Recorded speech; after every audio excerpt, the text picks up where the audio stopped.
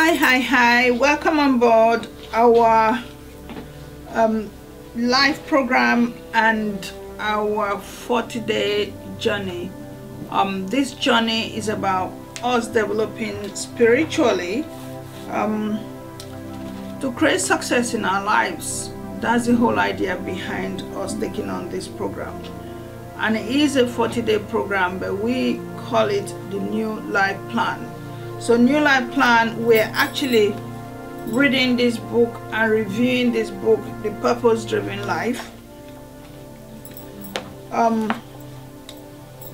Such an amazing spiritual book that I've come across, and I chose to take it on and share with you by recording every minute of us reading this book and giving my insights about the things I'm reading.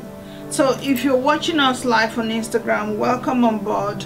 Now, as usual, what we say on Instagram is we can't guarantee how long the battery takes us and how long the phone can handle, because this is usually a long recording. So anytime it shuts off, don't give up on us. Just go on YouTube. We always video this thing and record it on YouTube. So on YouTube is all the days. Today is day 30. Hip hip, I'm excited. Day 30, that shows we've really been committed to this. So on YouTube you see at least up to day 29. So day 30 is what we're doing now, which will come up very soon as well. So take your time, follow them day by day. Now, one of the biggest reasons I did this is because I know my time is so tight that I will not have time to be reading this book again. So recording this is not just for anybody or just for you, but it's also for me, because this is a book that I love so much, and I would like to keep understanding and looking at it and reading into it, and not really reading but listening to it and getting more and more meaning out of it. Because what you tend to find is just like movies. When you watch a movie for the first time, it might not make any sense. You watch again, it starts to make sense, and you watch again and it begins to add more meaning as you. Most times what causes that is your state of mind. So when your state of mind sees things in a particular way, it gives you that meaning. So that's why I'm doing this, so that we can all take our time to listen to this program over and over and over and make sense out of it. Why? To give us a better life. Anyway, let me not go too much into that. Let's go straight into it, because we haven't got much time for today. We're actually very late into our night time here. So the sooner we get this out of the way, the better, because I'll go another day tomorrow again for other things. Okay, so today is day 30, chapter 30, and it says shaped for serving God. That's the title of this chapter. We're shaped for serving God. And usually he gives us these two verses that he wants us to look at before we even go into the book. He said, your hands shaped me and made me. And that's what God said. Job said that. Job chapter 10 verse 8. And the second one, the people I have shaped for myself will broadcast my praises. And that's Isaiah 43 verse 21. So we were shaped to serve God. That's a big message here. We were shaped to serve God. God formed every creature on this planet with a special area of expertise. Every creature. Because this is so interesting, because I know my children get really wound up sometimes when they see certain things, like the spider. My daughter's so scared of the spider. What is the purpose of this spider on this earth? It shouldn't have been there. Or my other daughter, she's so scared of moth. And so everybody, every creature on this earth, even the tiniest of ants, has a purpose. So every one of us has been created with something. There's a reason why that thing is here, why that spider is here, why that ant is there, why that moth is there, why each and every one of us are here. We have been given a particular role to play. That's what he's saying there. And some animals run, some of them hop, some swim, some burrow, and some fly. This is how he's beginning to explain how the various things, the various animals, the various creatures on this earth have various unique roles. So we all have some form of expertise. And so each has a particular role to play based on the way they are shaped by God. So each of us have something unique based on the way God created us. The same is true with humans. Each of us was uniquely designed or shaped to do certain things. So we've been created to do certain things. We've been equipped with certain things in us. Before architects design any new building, they first ask, what will be its purpose? So whenever a building is being erected, put up, the first thing the architects will ask you is, what is the purpose of this building? What is it going to be used for? What will its purpose be? How will it be used? The intended function always determines the form of the building. So based on what the owner will say to the architect, that would then guide the architect while designing this building. And I know for sure that the same I practice here with my training in hair braiding and extensions and weaves and all of that comes in this pack. Now what happens there is when people call us here and say they want to take on training, the first thing we ask them is, why do you want to go into hair? What's your reason for wanting to go into hair? And so naturally they will start explaining. And why do we ask that? Because it will guide us to see how we can tailor the training to really suit their needs. Because sometimes, for instance, people say, I want to just braid my daughter's hair. And so if I hear I want to braid my daughter's hair, all I'm thinking is I'm communicating with you using your daughter all the time. So it begins to connect with you. Your daughter's hair is like this, it's like that. What were you thinking when you thought of doing her hair? Would you want to understand how to comb her hair? So all these kind of questions will start coming out, and then I'll be answering them, and then I'll be guiding you. But I want to work with clients. I want people to walk in and get their hair done. Okay, when people walk in, these are the things you expect. These are the questions. So I start guiding you again in that direction. That's exactly what's going on here. Each of us has been uniquely designed for certain things. Their function becomes what determines how that building will be put together. That's what will determine how I organize your training. So before God created us, He decided what role He wanted us to play on earth. So each of us, remember there's a passage in the last chapter, it says, before you even go into your mother's womb, I already molded you, I already designed you, I already knew what role you were going to go out there and play for me. So He planned exactly how He wanted us to serve Him, and then He shaped us for those tasks. He planned it already, how we were going to be here, what we were going to do, what roles we were going to take on, and then He shaped us to suit that. We are the way we are because He made us for different specific tasks or specific ministry. Remember, your experience determines your ministry. And so you are simply a sum total of your experiences.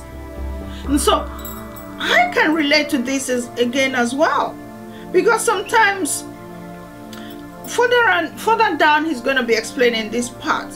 But it's like there are things that you just naturally just blend into.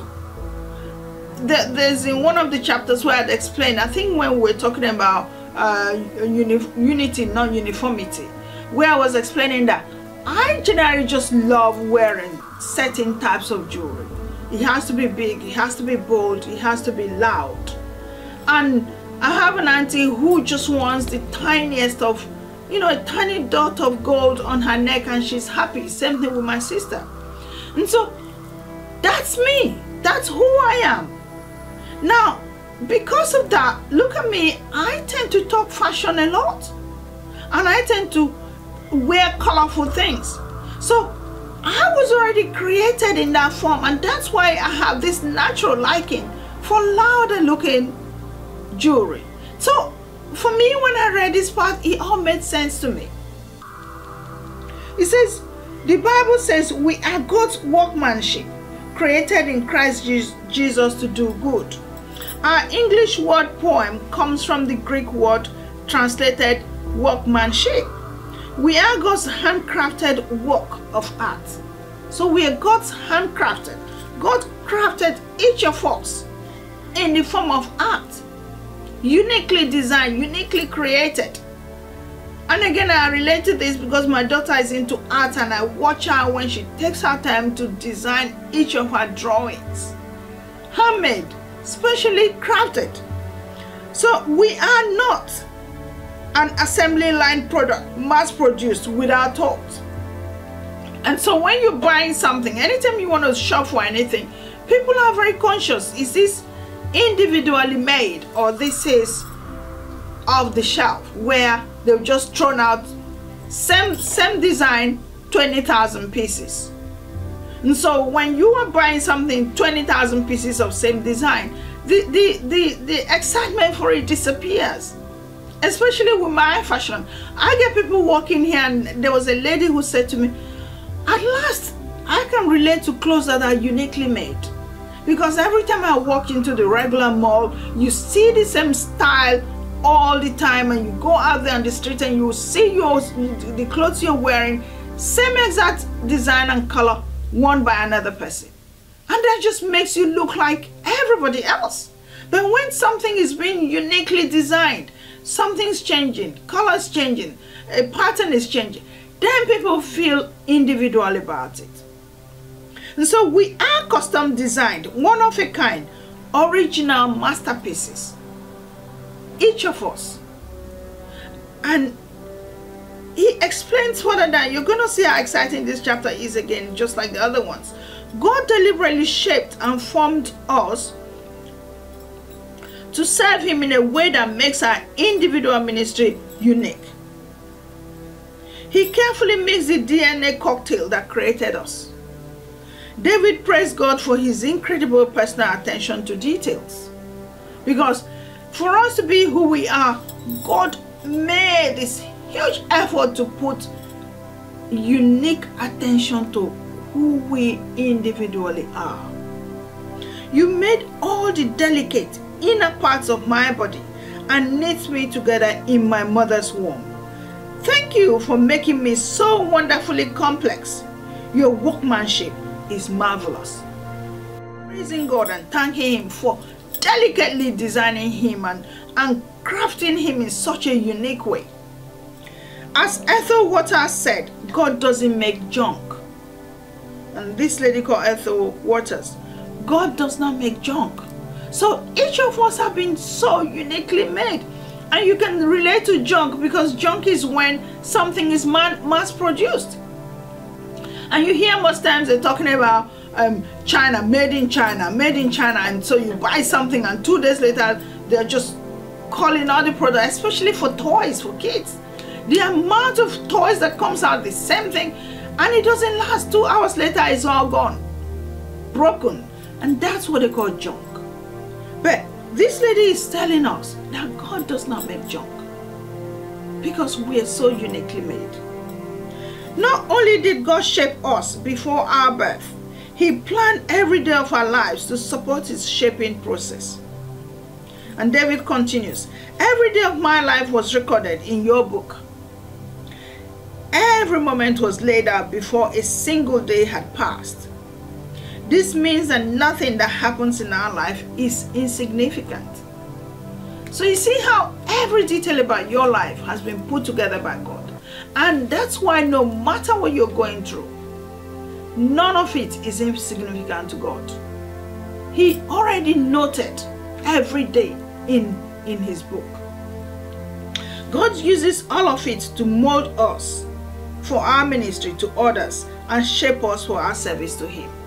So he's molded us so that we can offer this role that he's uniquely placed us here for, to serve others and also to serve him. God never wastes anything. He will not give us abilities, interests, talents, gifts, personalities, and life experiences unless he intended to use them for his glory. So he's not going to, everything he's given us, think about yourself from this moment going forward.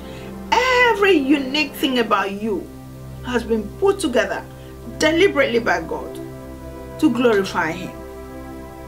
By identifying and understanding these factors, you can discover God's will for your life.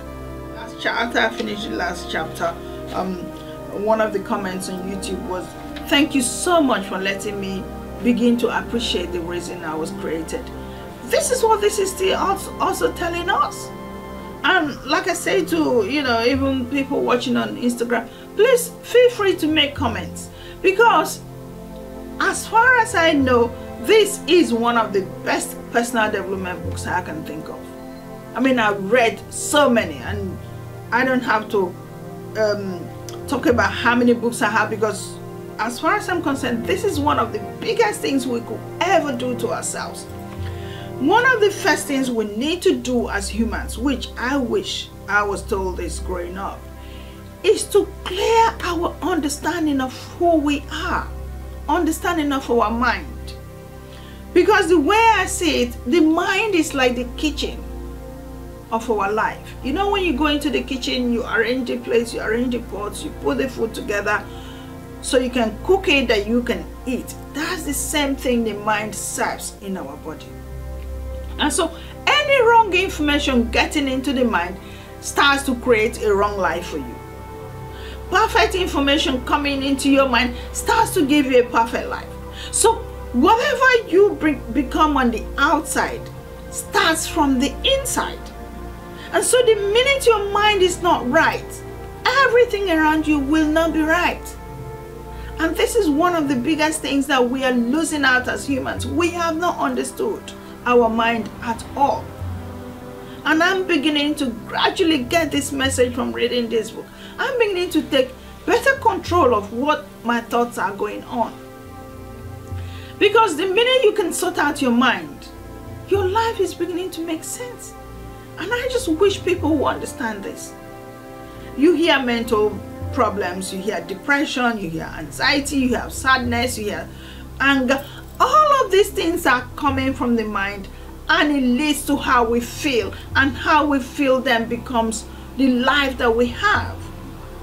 So if we are wanting a great life, how are we possibly going to get that if our mind is not right? And I was going through this. I was experiencing this of late, and that's when, in my usual search for understanding and meaning, I decided, let me take on this book. So that's what I'm wishing for you to be able to overcome all the problems that are sitting there in your mind, so you can have a clearer sense of life. Anyway, so let's carry on. So he says, David, I've read that one. God uses all of it to mold us for our ministry to others and shape us for our service to Him.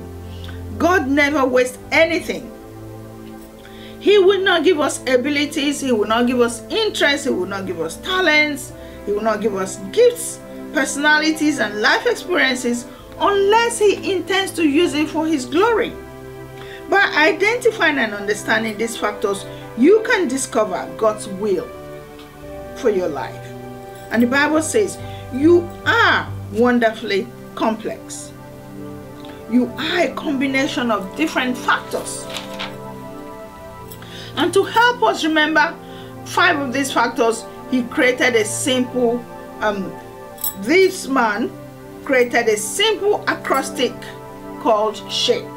So he wants us to understand these 5 factors by creating this thing he called SHAPE.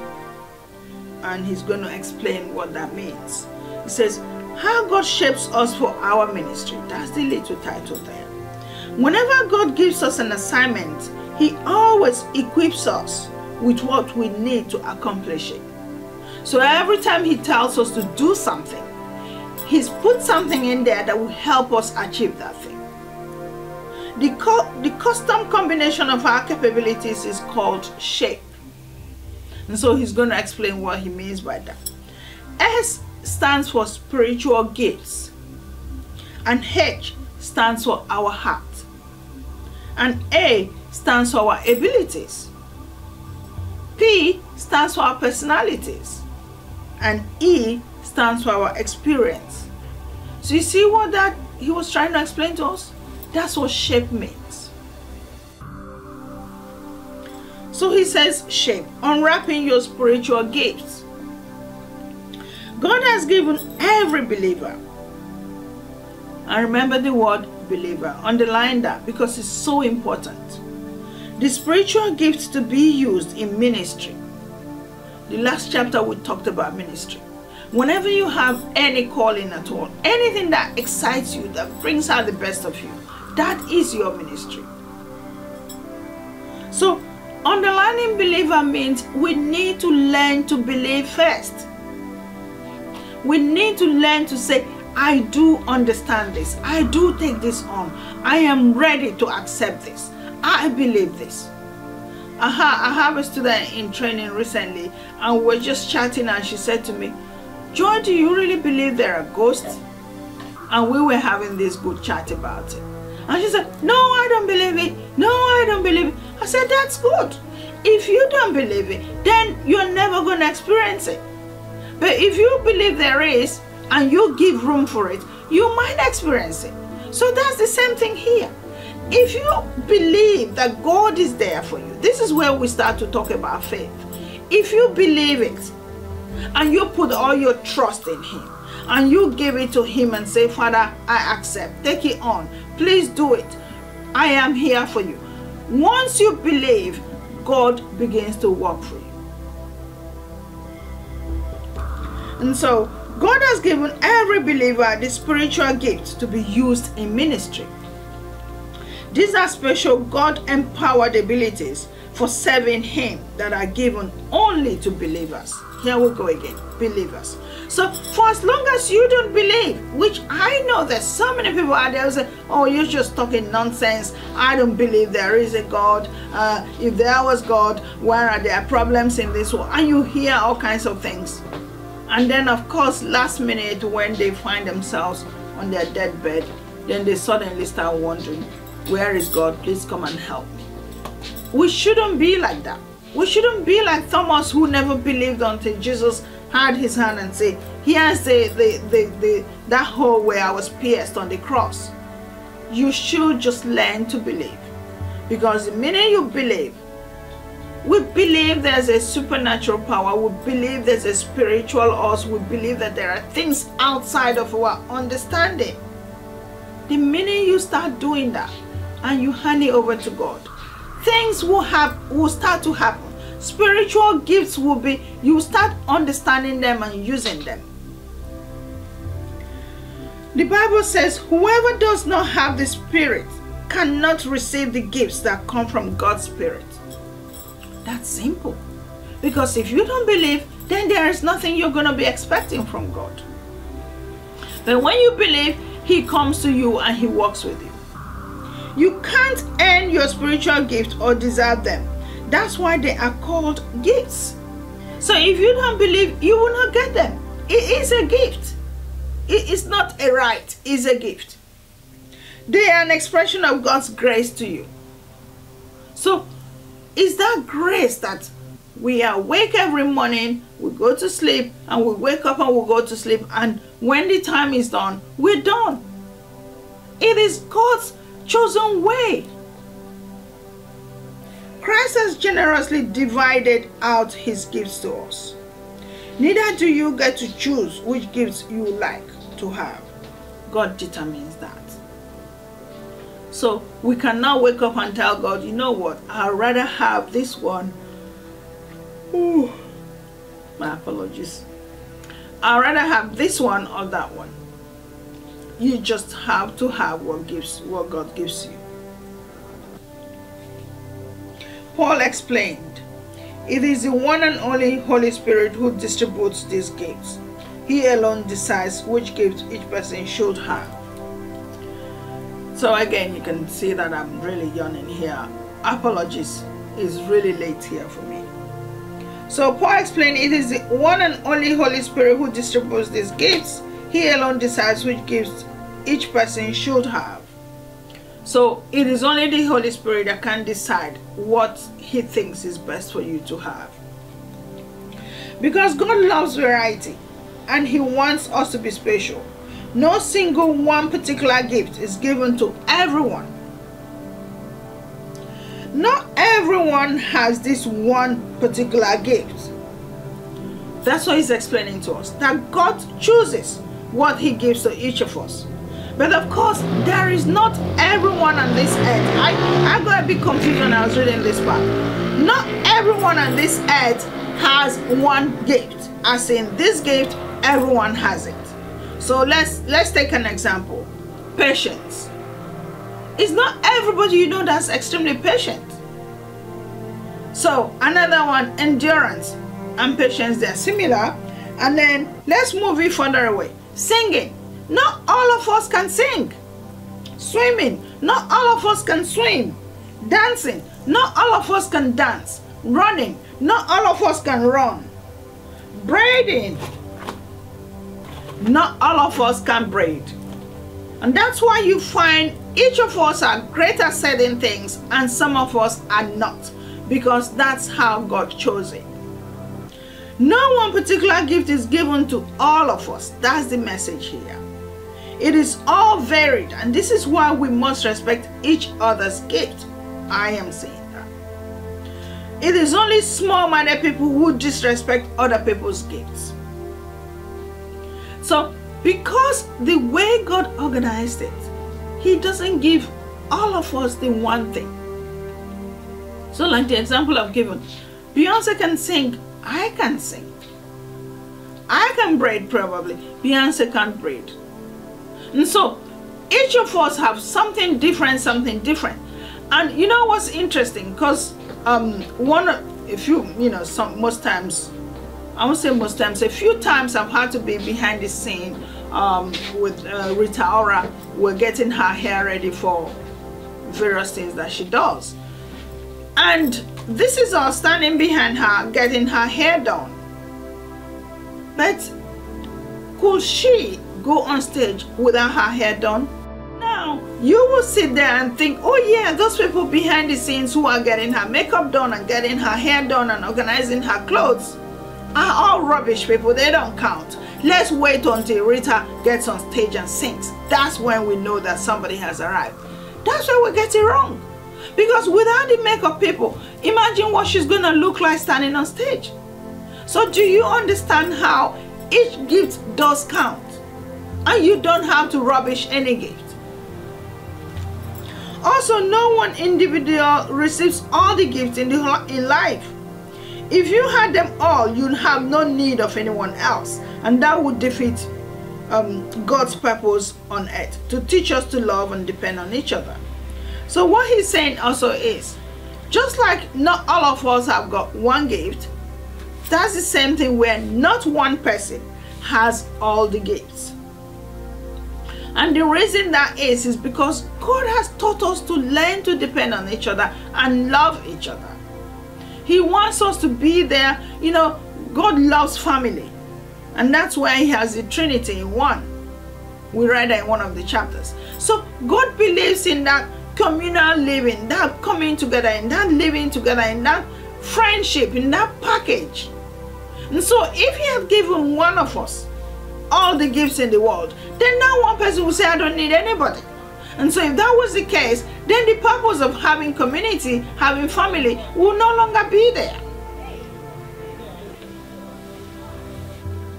So I call it division of labor. Everyone is great at something. And you bring what you are great at on board. You bring it to the table. So everybody can then contribute to something, and we get something great out of it. So our spiritual gifts were not given for our own benefit, but for the benefit of others, just as other people were given gifts for our benefit. So this is a really good one. We need to understand this. Our gifts were not given just for our own benefit. They were given so we can benefit other people.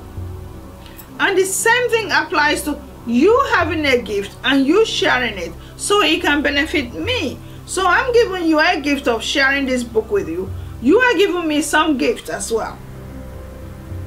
Do you see how it works? So what he's saying is we should learn to understand the gifts in our hands that God has given us.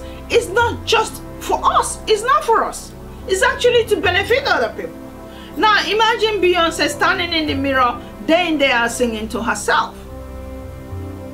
Or who else sings amazingly? Nicki Minaj standing in the mirror and just singing to herself. So that would be her using her gift just for herself. But that's not the purpose of the gift. The gift is for you to share with others. And that's how come they could stand and sing and we enjoy it. So if I come to you and say, I can teach you how to braid hair, I don't want to teach myself how to braid hair. I've learned that over the years. So I can now teach you how to do it. So this gift of me knowing how to work with hair is not for me again, it's for me to give to you. And that's how it works. So it says, our spiritual gifts were not given for our own benefit, but for the benefit of other people. So also the gift that you have is for other people's benefits. So we should learn to share.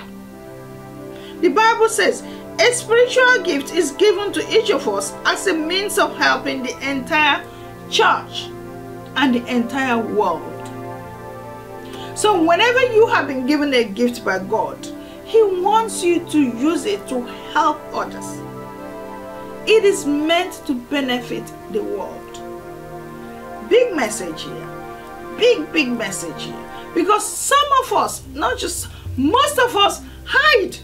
We don't want anyone to know that we're good at doing something. We feel so insecure about it. We feel insignificant about it.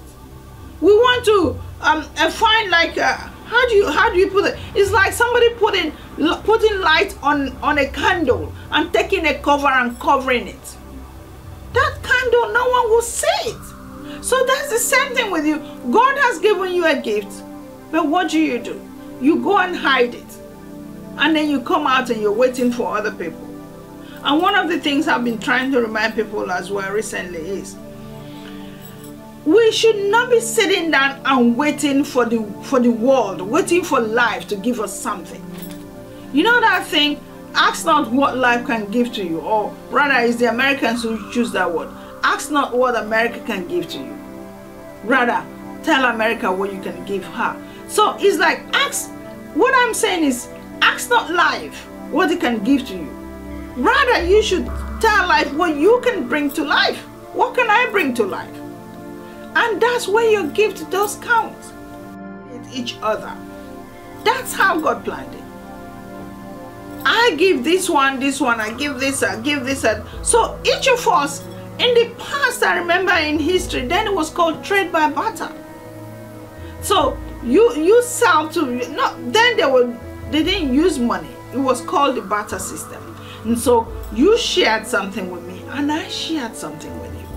So you'll be looking for maybe clothes. I'm into clothes. So you say, Joy, I want to wear some clothes. And I say, oh yeah, I got clothes. And I say, but have you got a hair service? I want my hair done. Oh yeah, no problem. So I give you clothes and you give me hair. That's how easy it was done. Because that's how God wanted it. He wanted us to be dependent on each other.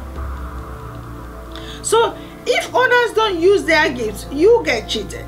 And if you don't use your gifts, they get cheated. See how simple this is? So if God has given you a gift and you don't use it, you are actually cheating me. You're cheating people around you. And if He's given me a gift and I don't use it, I am cheating you. So it is time now we need to sit with ourselves and ask ourselves, what are these gifts that God has given me that I need to give to the world?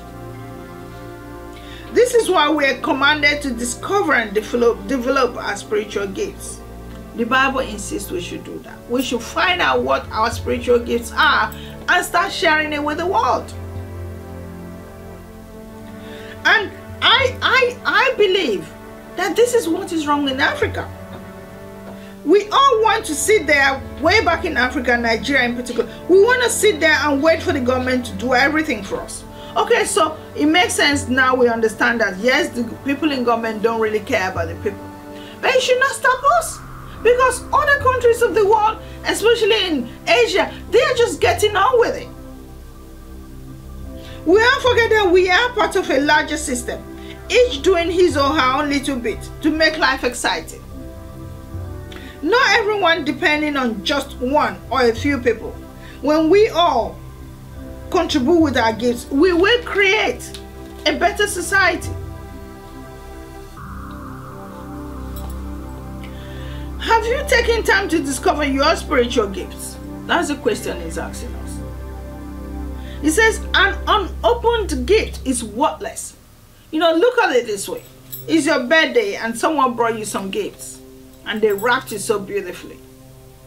And you just put it in the corner and you never bothered to open it. Of what use is that gift? That's what he's trying to explain to us.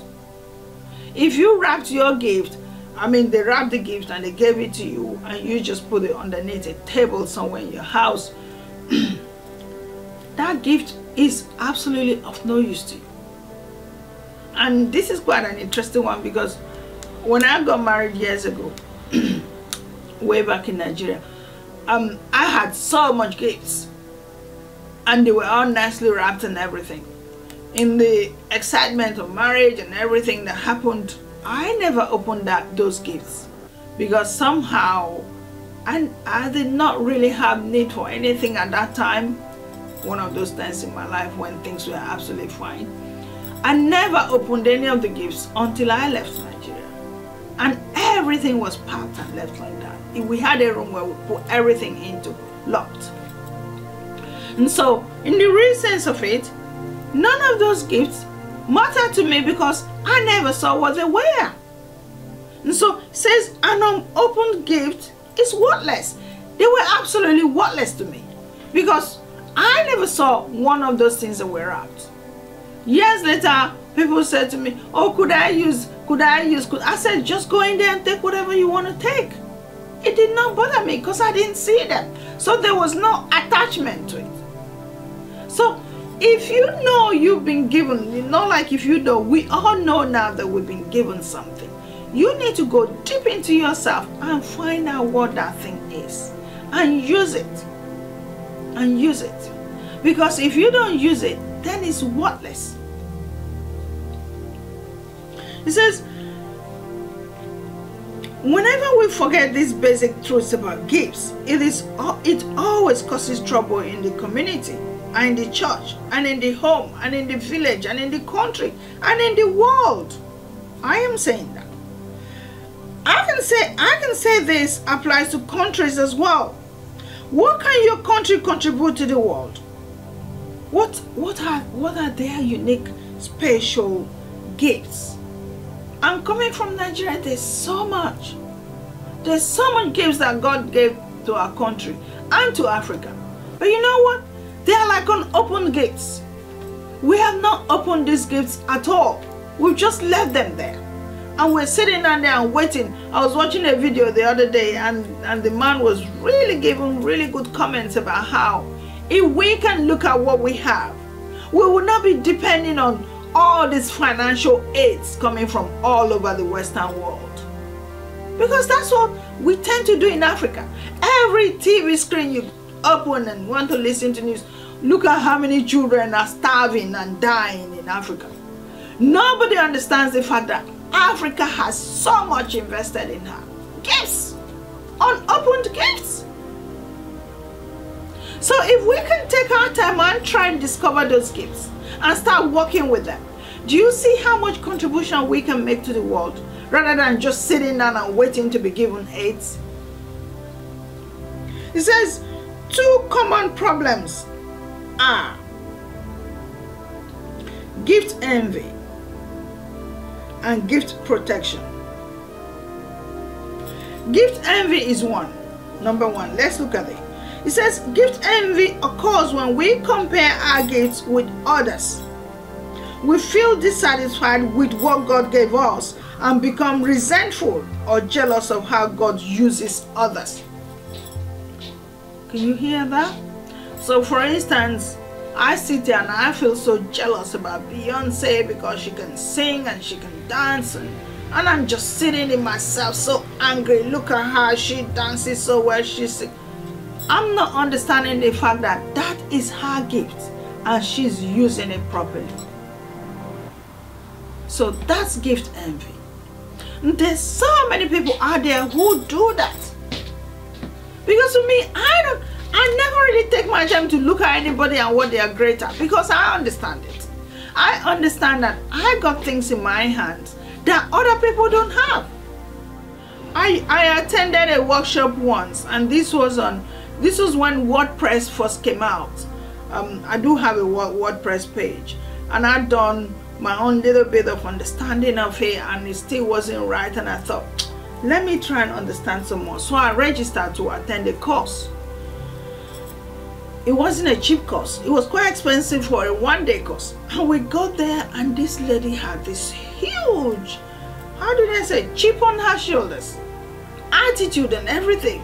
And she was like, oh, she would just click one thing in seconds, and then that's how you do this, click, that's how you do. And so everyone was getting so confused, and we couldn't understand what she was doing. And then the next thing she said, well, you should know that I'm not an expert at this. I did not create this software. And I'm thinking to myself, are you serious? We paid all this money to come and watch you show us how to do something, and you're having this attitude. And she was rather comfortable with the few people who were clicking as quickly as she was, and she was happy. And you know that funny feeling that you get? I started having this funny feeling like, am I really not good at this? What's happening to me? And then another voice hit me, snap out of it. There are things you're great at, and you're not going to let this bother you. And I felt good about myself, because suddenly that voice will start nagging you and say, look at that, only this little thing, you can't even do it. And I realized, stop it. You are great at so many things that this woman cannot even begin to think about. So don't let it bother you if you didn't get this stressed out workshop that's not making sense. Because halfway down there, or not even halfway, before we could, she said, I have to run now because I've got to go pick my kids from school. And I just gave up. I said, you know what, you were not ready for this workshop. So that's how you could feel about things too. Because people around you might start making you feel you're not good at something, and look at how rubbish you are. Not realizing that there are so many things you are good at that they cannot even begin to think about. And so it's not for you to take on that I am not good at what that other person is good at, so I am not good enough. You are good enough. You are good enough at what you were created for. And so the other one is gift protection or projection, gift projection. It says that happens when we expect everyone else to have our gifts. They should do what we are called to do, and they should feel as passionate about it as we do. That was another clear case for me. Because just like this lady, she's sitting out there, touch this button, touch that button, and she's running away with it. And she's thinking all of us should be running with her. Look at how foolish they are. That's gift projection. And another example is my daughter. One of my daughters, from time with me, she's never loved working with hair. She's made it very clear, Mom, I don't like hair. Just because you love hair doesn't mean I should love hair. And then I used to wonder, why can she not like hair? She's been born with this. And then it could also be, you know what they say, familiarity breeds contempt. She's saying it so much that it's put her off. But then reading this, it makes sense. Because that's not where she is. That's not who she is. Just because I have passion for hair, I love hair, I want to work with hair, doesn't mean she should do the same thing too. So that's gift projection. I shouldn't expect her to have the same passion that I have towards hair, and I'm sitting down now and judging her. So that's the same thing. Don't sit down there and worry yourself about something that you know you're not great at. Deep in you, you know it. And this happens again with us African parents.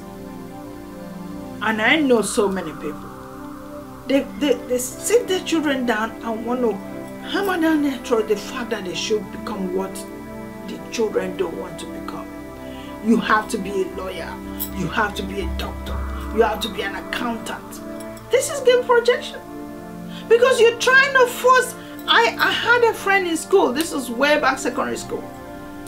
and we were just young, starting our life, and the father of this girl had told her she has to be a doctor.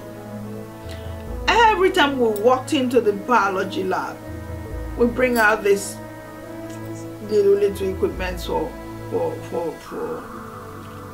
to start working with scientific experiments.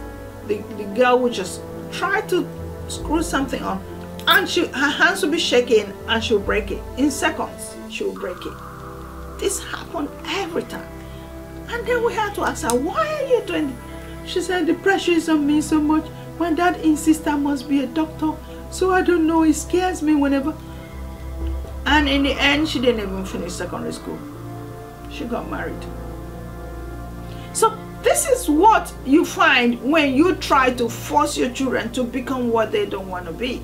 And we do that a lot in Africa. We do it a lot. No wonder our system is so messed up, because in the process of us chasing our children to become all these big names, accountants and doctors and nurses, no one is interested in skill-based things, hand-based things, carpentry work, mechanics work, beauty, hair, fashion. Few people are into that. And the few who go into that, everybody's looking down on them, making them feel small. Oh, is it not just hair?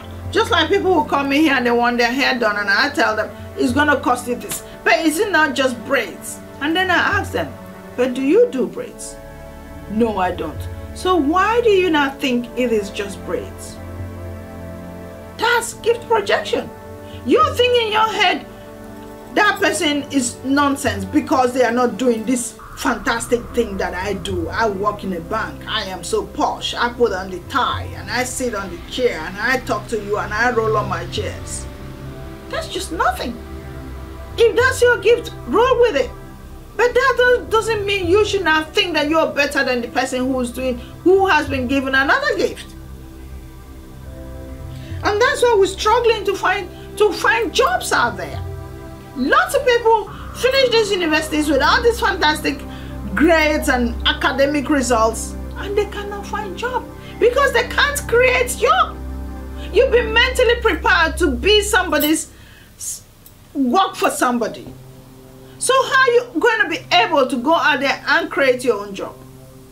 And skills and things that they can work with their hands. You don't need to be employed by somebody. You can create your own job.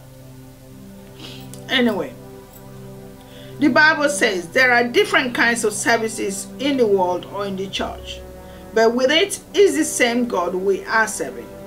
Though we are many, we are one body. So it doesn't matter what God has given to you, we are doing all of it to glorify Him. Sometimes spiritual gifts are overemphasized to the neglect of the other factors God uses to shape us for service. Our gifts reveal one key to discovering God's will for our ministry. So whatever this thing is that you are passionate about, that you are great at, it reveals the kind of role God wants you to take on for Him in life. But the gifts are not the total picture. God has shaped us in 4 other ways too, and He starts to explain them. Listening to your heart is one way you will know how God has shaped you. The Bible uses the term heart to describe the bundles of desires, of hopes, of interest, of ambitions, of dreams, and of affections that we have. Our heart. Our heart represents the source of our motivation. What we love to do and what we care about most. That's what our heart represents. We use the word in this way when we say, I love you with all my heart. So that's trying to explain to you that, yes, I have every motivation, every desire, every love, every hope in me for this thing. The Bible says, as a face is reflected in water, so the heart reflects the person. Our heart reveals the real us, what we truly are, not what others think we are, or what circumstances force us to be. So what we truly are is what our heart reflects. Our heart determines why we say the things we do. why we feel the way we do, and why we act the way we do. So usually you would just know a person's heart from the way the person does things. And I watch people a lot, and I can relate easily, especially when people come here to learn the skills that we offer. I could just tell the person who loves hair really and the person who doesn't. And a good example is my young girl, Freedom Couture, who came here when she was only 18. And I could just see from day one in her passion for hair. She was just hungry. She was like a sponge. And everything she saw, "Auntie, could you please tell me how this is done? Could you please tell me how this is done?" She was open. She was desperate for knowledge. That's what the heart shows you. And sometimes you find someone who has no heart for something. They can train from now till they drop. They will not get it. They will not get it. Because their heart is not in it. He said physically, each of us has unique heartbeats. This was an interesting one for me. Just as we each have unique thumbprints. You see the way, I think in the passport with thumbprint, I'm not sure. Oh, I think the passport is iris. So the way, some people, if you cannot sign, they say just thumbprint. We all have unique thumbprint. No two thumbprints are the same.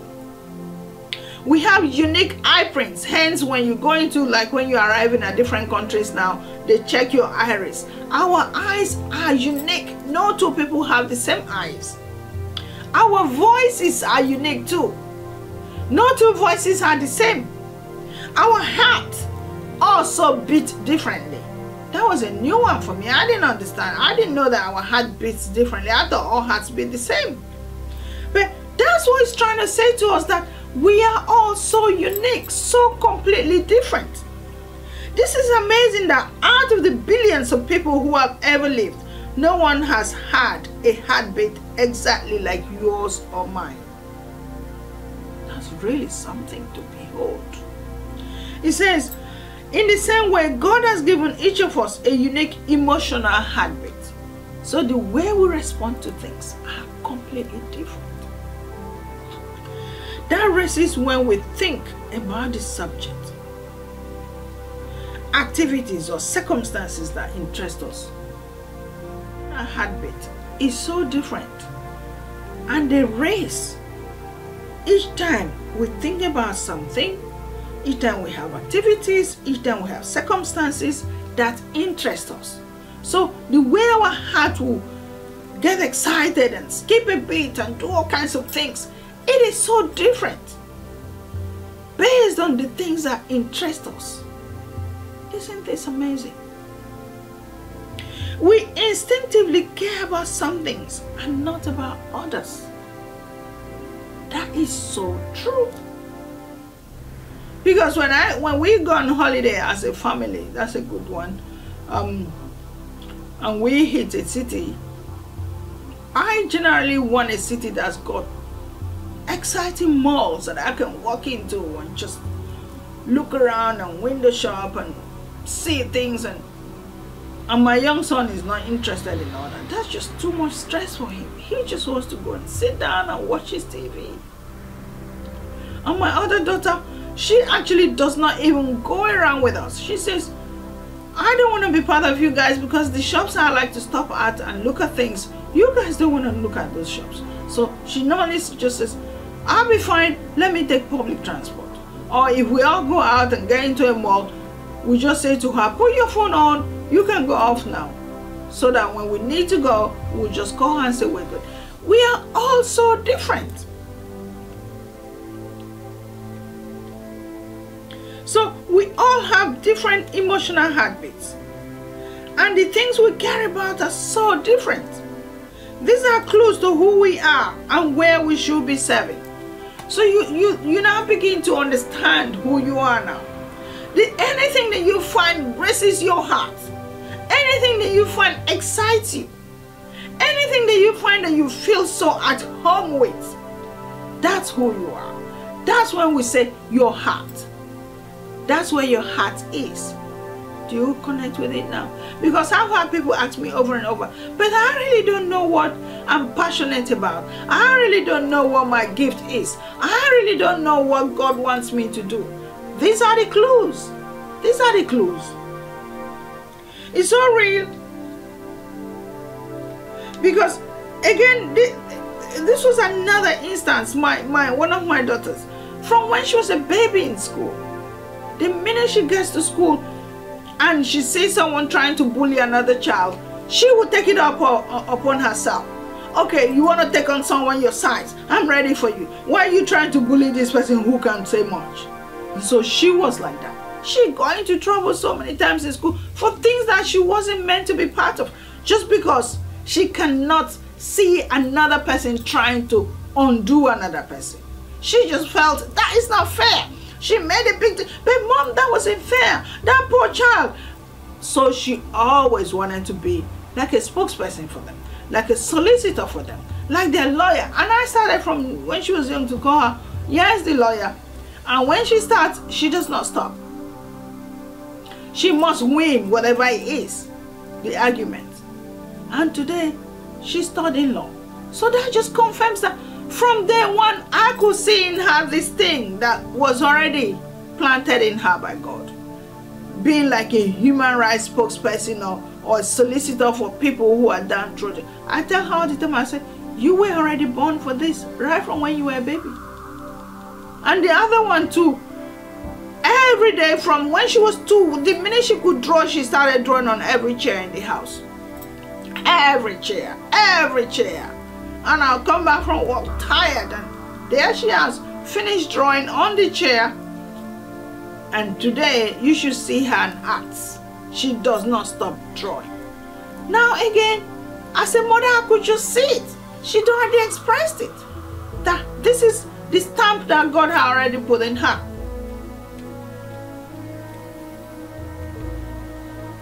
Same thing with me. Everyone around me told me how they saw me as willingly giving whatever little thing I had and so on. I will happily give it out. Oh, you can have it, you can take it. Loving to share, loving to share, loving to share. I still share things. Up until now, I'm still sharing knowledge, sharing skills, sharing information. So that's just who you are. You can tell from the things that excite your heart. Another word for heart is passion. He's telling us. He said there are certain subjects you feel passionate about and others you couldn't care less about. Some experiences turn you on and capture your attention, while others turn you off or bore you to tears. This reveals the nature of your heart. So can you begin to relate to it? Anything that puts you off, that's not you. Anything that turns you on, that's who you are.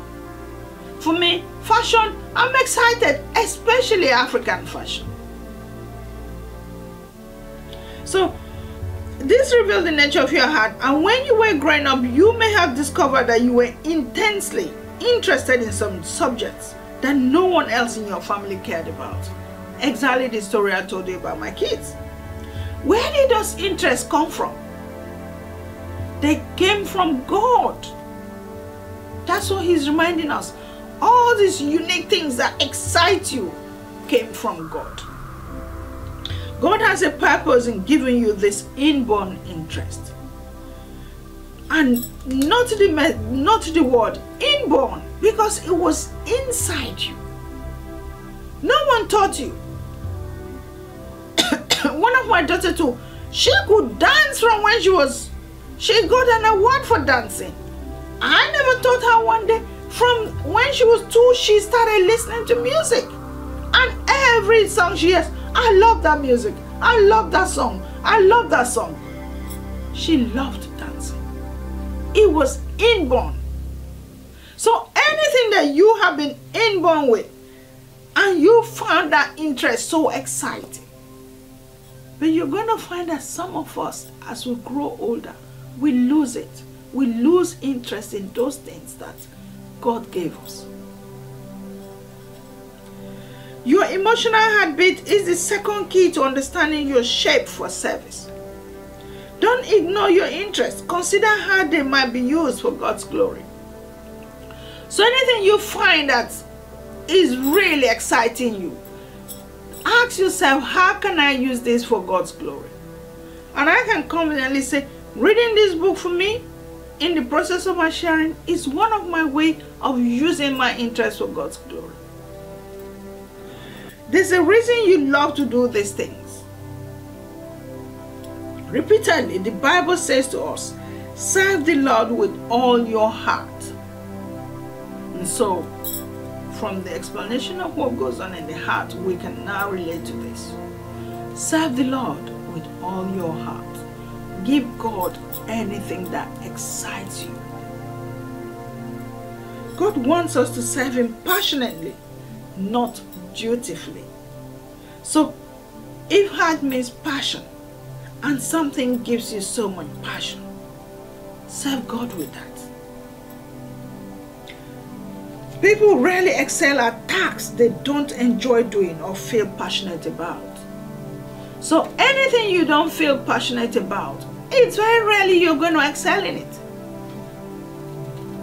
You will not excel in it because your passion is not there, your heart is not there. And again, Freedom Couture is my good example with that. I could see it in her, the excitement that she brought on board. And today, she's proved me right. She never doubted herself though, because she told me from day one, Auntie, you're going to see me. I said, yes, I know. I will see you. I'm still here to see. I've seen it.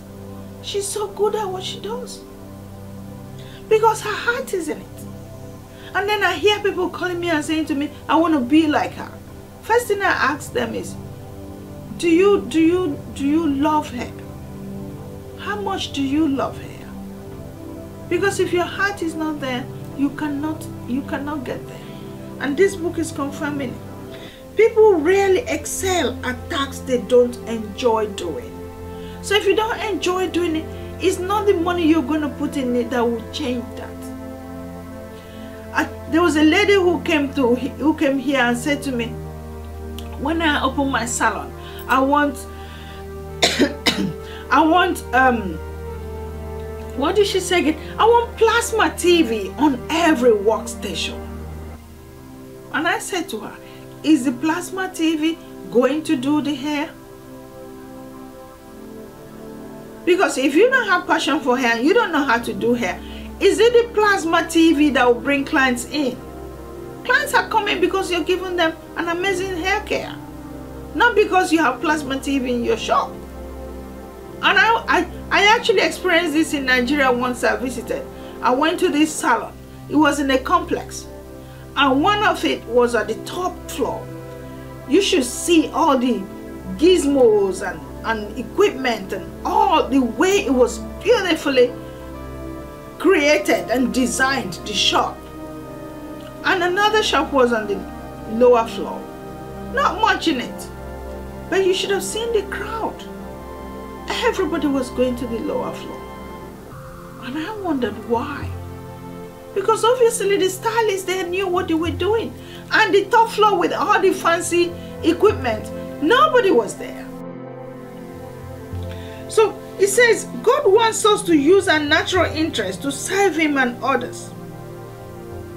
We should use all this passion He's given us to serve God and to serve other people. Listening for inner promptings can point to the ministry God intends for us to have. How do you know when you are serving God from your heart? How do you know? It says the first telltale sign is enthusiasm. Enthusiasm will tell you if you're actually doing God's will. When you are doing what you love to do, no one has to motivate you or challenge you or check up on you. You see how that works? And this is an interesting one because when you go to work for other people, especially when you work in an office, you find most people, they will only work when they see their boss hanging around them. The minute the boss walks away, they go and play. They're on their phone. They're checking latest story on Facebook. you have no passion for that job. Because if you love that job, you don't need your boss to be around you when you do your work. So it says, when you are enthusiastic about something, you're doing it, no one is motivating you, no one is challenging you, no one is checking on you, then you know you're doing something for God. You do it for the sheer enjoyment. You do it because you enjoy doing that thing. You don't need rewards or applauses or payment because you love serving in this way. And this is an interesting one again for me, because years ago when I started in hair, and apparently if they're going to give you an award, so many of these awards, you have to buy it. You pay them money before they give you an award. And I never understood that, because I thought, hey, I love working with hair. You don't need to give me some paper that says I can work with hair, because I know I can work with hair. But there are people who wait until they have all the awards in the world before they can say to themselves they know how to work with hair. I said, I don't need anyone to give me a paper to say, oh, look at it, you can work with hair. And by God's grace, the awards I've got so far, I never paid a dime for them. People appreciated the gifts I brought on board. That's what an award should be. It should be something that comes from what you have worked for. You don't need rewards or applauses or payment because you love serving in this way. The opposite is also true. When you don't have a heart for what you're doing, you are easily discouraged. Any excuse to stop doing it because you just don't like it. Any excuse. So if you love something, it flows out of you. When you don't, any opportunity, this is why it's not working. The second characteristic of serving God from your heart is effectiveness. Whenever you do what God wired you to do, you love to do it. You get good at it. You get good at it. As you progress, you're getting better and better. That's effectiveness. Passion drives perfection. I absolutely love that. Passion drives perfection. I know we always say a repetition creates perfection. And so practice will bring perfection. But passion is the main thing that drives it. Because if you haven't got the passion, when are you going to even be bothered trying to practice? You give up so quickly. If you don't care about a task, it is unlikely that you excel at it. So you're not going to be bothered. You won't make any effort. In contrast, the highest achievers in any field are those who do it because of passion, not because of duty or not because of profit. So people who stand out in a crowd in anything are people who do it because that passion is there, because their heart is in it.